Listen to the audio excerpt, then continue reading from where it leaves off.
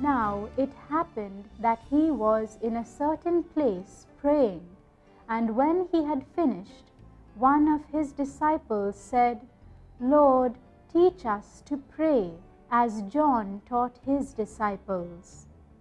Luke chapter 11, verse 1. Grace and peace. When a disciple of Jesus expressed his deep and earnest desire to learn how to pray, our Lord rewarded him with the revelation of the Our Father. How great indeed are the revelations that Jesus has prepared for those who truly desire to enter into a deep union with his Father. Let us earnestly express our deepest desires to our Lord, so that He will teach us how to fulfill the will of our Heavenly Father. Praise God.